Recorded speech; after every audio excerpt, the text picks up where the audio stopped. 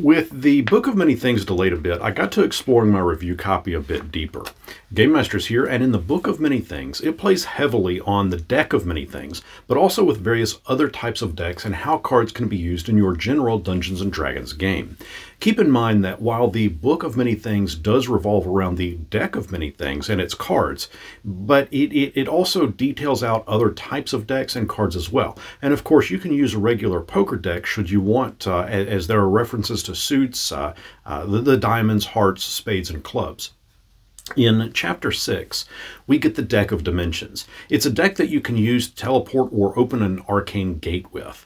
There is also the Deck of Miscellany. It's got 32 cards in it, each one with an image on it of a different item. For example, there is a depiction of a 10 feet worth of iron chain. Another has a healer's kit on it. Another has 3 daggers. And when you toss one to the ground, it will become the tangible item that was depicted on that specific card. There is also the Deck of Wild Cards, which you can use to fling a card at a target and it will cause 1d4 slashing damage, but also imposes a magical effect based on the suit. It could be fire damage, lightning damage, cold damage, or a concussive blast that is inflicted upon the target.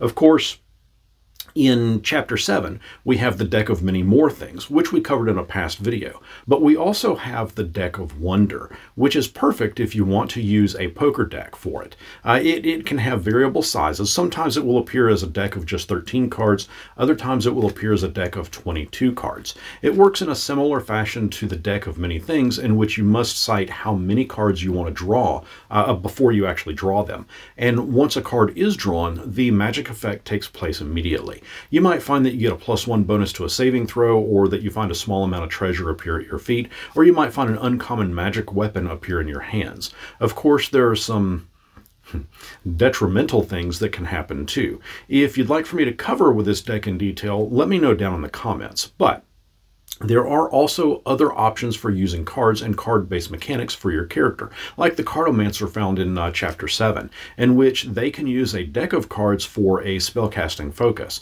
And while we've covered this Cartomancer in a past video as well, I got to thinking, we've seen a card-slinging character before. There was sort of a crossover between Dungeons & Dragons and the online game Legends of Runeterra, in which we were given 3 subclasses, one for barbarians, one for fighters, and one for rogue. It is the rogue one that I want to chat about for a moment. It was called the Wild Card. The crossover was called Dark Tides of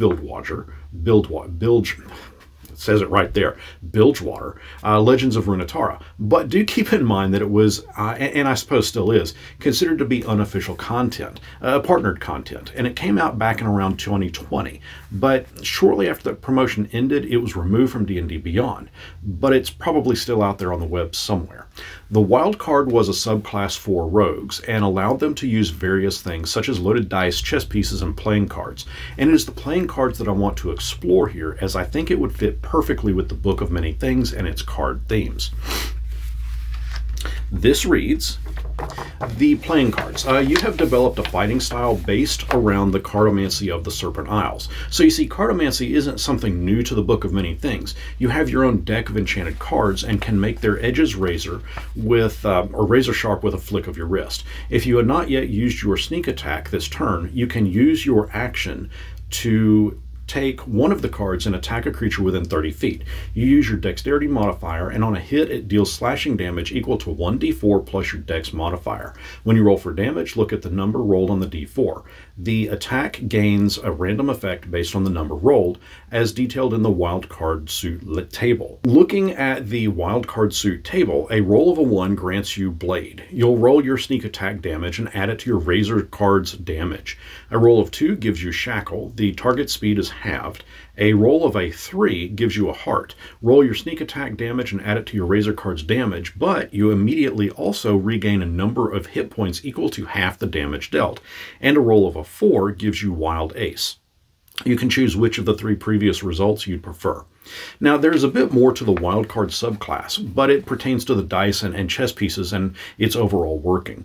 But I just thought that it would be neat to use as an addition to make use of with the Book of Many Things. Kind of a themed campaign if you wanted to do that. This is all to say that as I dug deeper into the card-based mechanics and the different types of decks found within the Book of Many Things, well, I think it's kind of a neat concept to add to the table, regardless if it's a player using the cards and decks or even myself as the DM. Now, real quick, I do need to thank my wonderful supporters of this channel. Their contributions have added so much to it, and I cannot thank them enough. If you'd like to take a look and see how you too could become a YouTube or Patreon member, I'll leave a link down in the description. Let me know if you'd like for me to cover that deck of wonder, and if you'd like to see more about the Cartomancer and what all it can do, be sure to watch this video next. What fun and unique ways can you think of to incorporate cards into your table's role-playing game? Let me know down in the comments, and until next our paths cross, may Jokers be wild.